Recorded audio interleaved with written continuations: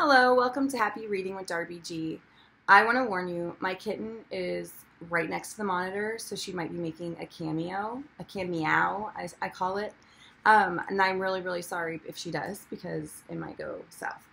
So this video is going to be all about nonfiction reads for under 7. And I'm going to kick it off with, this is the next series after the What is Poop book and What are Germs. This is for a little bit higher level of learning. And the brand new one we have is Why Do We Need Bees? And all the books in this series are going to have the same kind of look, where it's very clean, endearing illustrations. And then this is going to talk all about questions such as, why do we need bees? Where do they live? What type of bees are there? Who is who in the beehive? What place do bees have in our ecosystem? And then also how to save bees. And these are written in such a way that it's easy for adults to understand, to teach.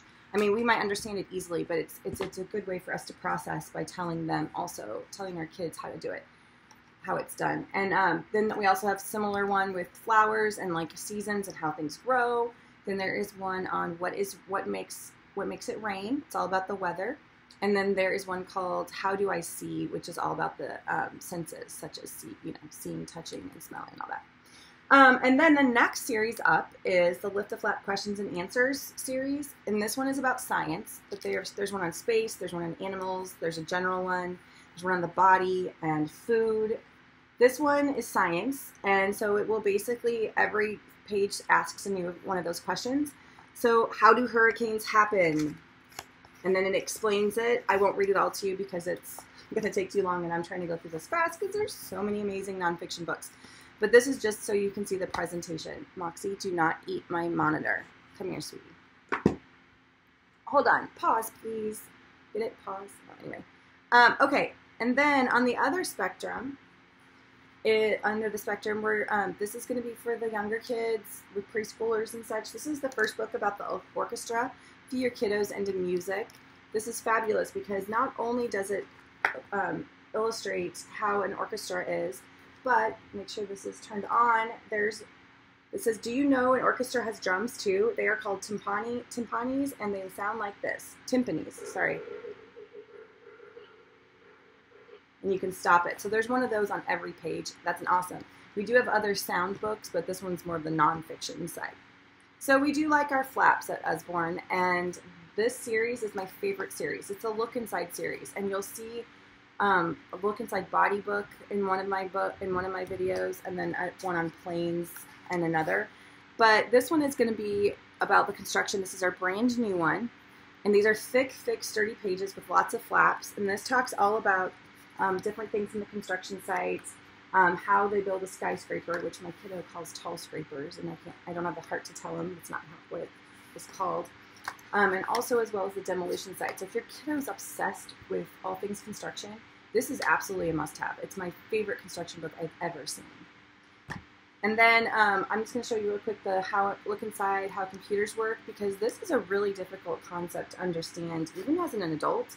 So what better way to teach somebody than with this very visual, interactive way. And maybe parents should actually read this too, because computers are going to be all the kids talk about and work with as they get older. And I think it's very important that we as parents understand what's going on as well. So and there's more in that series. You can't go wrong with any of them. They're all pretty awesome. And then we have a lot of food books that apparently food and healthy eating is just something that is hitting the industry, the publishing industry. So with this new one we have is all about how things grow, like how your food grows and how it starts with a seed. Did you know that there's some food that has to grow in the dark? You'll learn all that, and it's written in a really cool way with a lot of illustrations and little tidbits of information throughout. And if this one's a hit, you'll also want to try our Look Inside food book, as well as our See Inside Where Does Food Come From, and then 100 Things to Know About Food.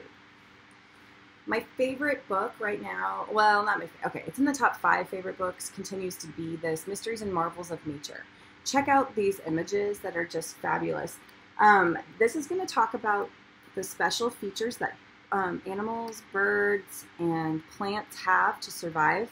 For example, a horned lizard will shoot blood out of something on its head So then the predator tastes it, thinks it's disgusting, and then won't eat it. So things like that. It's just so fascinating. I enjoy it just as much as my kiddo does.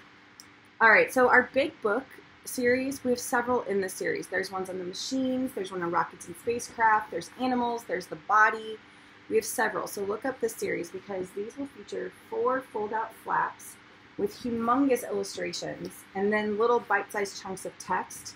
And these are great for 4 and up, but I do know several 2- and 3-year-olds that just can't get enough, especially the trains and the machines book. So that's the big book series. And then last but not least is our My Very First series, which is going to have thick cardstock pages, no flaps in this, but a lot of illustrations and little chunks of text. And then this is just a good intro to whatever that subject is. So we have one on our world that is currently out of stock at the time I'm recording this, which is in early September. This one's the dinosaur one, and then we have one on space. So these are great ones to just get them into a subject. So thank you so much for joining. Happy reading and happy learning.